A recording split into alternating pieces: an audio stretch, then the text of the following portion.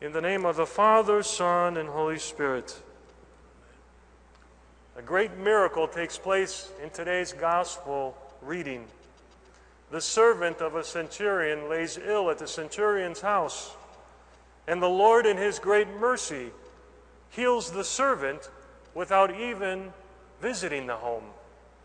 Then the Lord greatly commends the pagan centurion's faith, saying to him, "Verily I say to you, that I have not found such great a faith, not even in Israel."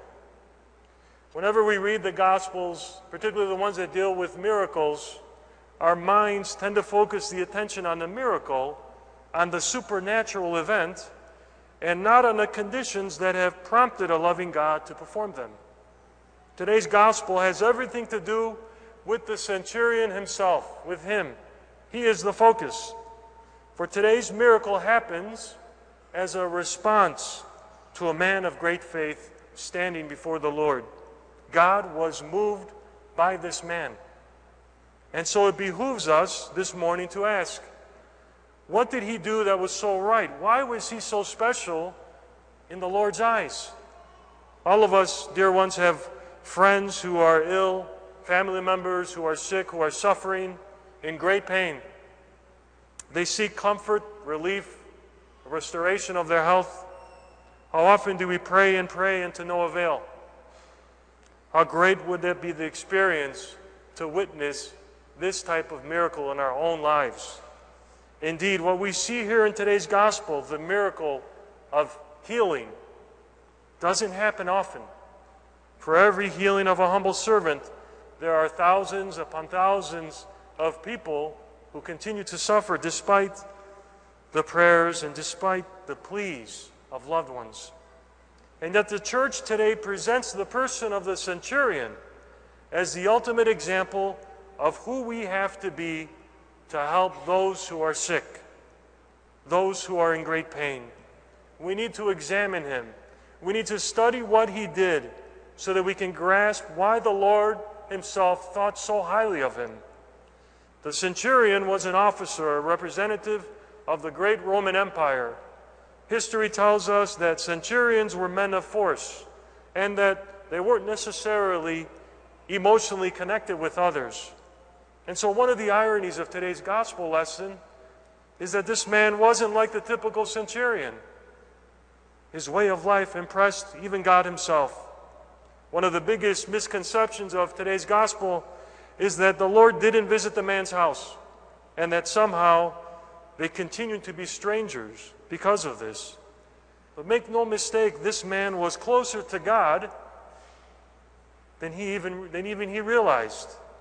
We are reminded by today's gospel reading, beloved, that God is moved by extreme acts of love. God actively seeks out selfless people. He seeks out people who choose to love irrationally, and he wants to live in the house of their heart. God, who is defined as love, seeks out his own. And when he lived as a human being, as he traveled the land with his disciples, he searched for those who had deep faith. Sadly, he didn't really find it with his own people, with the chosen people, with the people of Israel. This is the great tragedy of the Gospels today, that he finds what he's looking for in the strangest place, in the pagan centurion. Listen to the words of St. Nicholas Velemovich. When the Lord Jesus appeared in the world, the Jewish people not only descended in their blindness and ignorance of God's will to the level of pagan people, but by their darkened spiritual sight and the course of their hearts became in many ways lower than the pagans. We find in the story of the centurion health among the sick and great sickness among the healthy. And if you know the gospel, you know that this isn't the only time the Lord highlights the love and faith of those who weren't his chosen people. As Christians, if we're honest with ourselves, we have to admit that this is a problem that continues even to today. Like the Jews of that day, we are a chosen people. We are God's children. But the lack of faith among the faithful is a bigger problem today than we realize. living in a secular society, a society that is increasingly becoming godless. It's easy to believe but not have faith. Easy to claim that you're a Christian but to function in society as if you were an atheist. In presenting the gospel reading of the centurion before us this morning, the church is sending us the message that the key to the development of faith is love.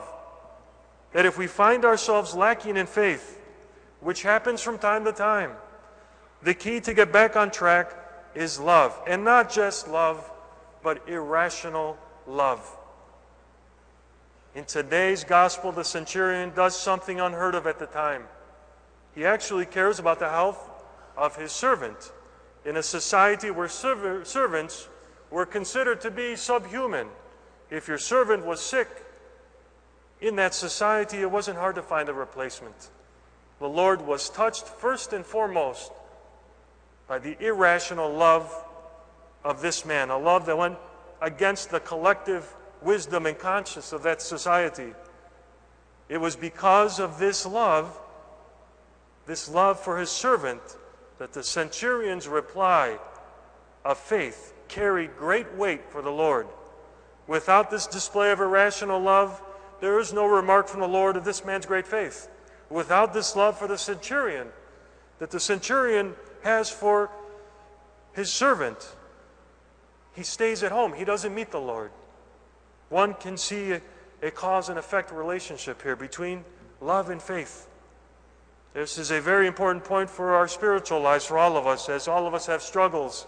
All of us have prayers that go unanswered.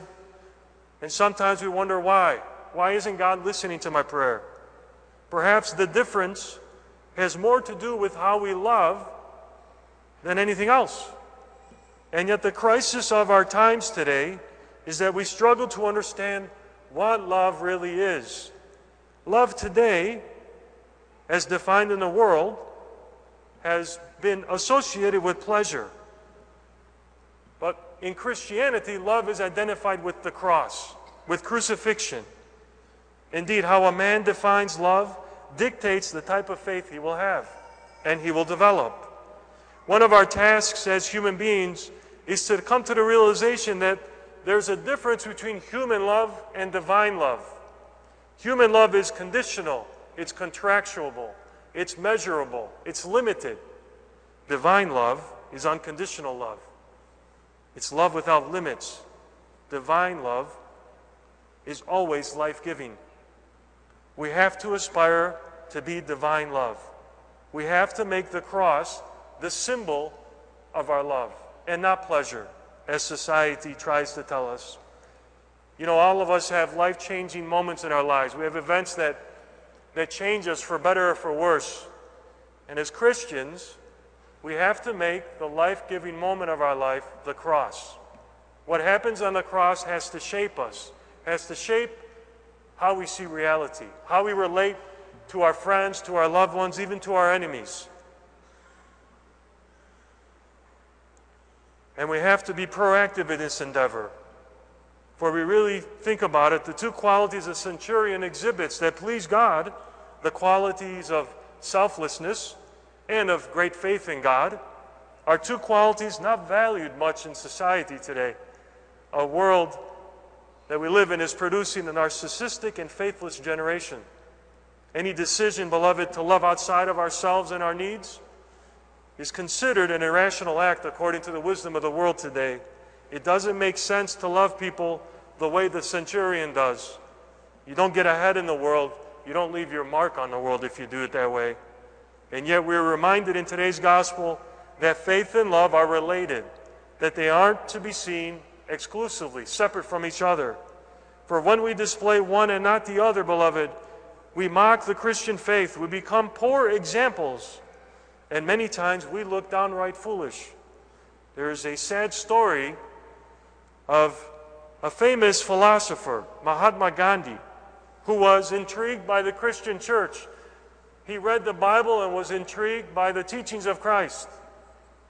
So much so that one day he decided to go to a church. And he walked up the church, he opened the doors, he was greeted by a faithful person, an usher, who looked at him and said, "Sir, you have to leave. We don't serve your kind here. So Gandhi left, the famous philosopher.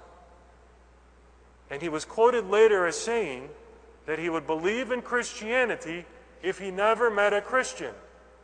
He would believe in Christianity, in this wonderful faith of ours, if he never met a Christian. Faith without love leads to distortion. It leads to embarrassment. This is why the church in her great wisdom puts a wonderful gospel reading of faith and couples it together with the epistle. The epistle today is St. Paul's beautiful words on love. St. Paul tries to box in what love is. He talks about suffering. He talks about pain as being love. St. Paul says in a letter to the Corinthians that you can have the gift of prophecy and you can speak in tongues, but if you don't have love, you have nothing. You don't even have real faith. That is why today's gospel is so important for us. This is why the church in her wisdom highlights the centurion for us, because it shows us that the road to great faith begins with a commitment to divine love. May the grace of our God lead us to the ideal of divine love, and may our gracious and loving God be as pleased with our faith as he was with the centurion today. Amen.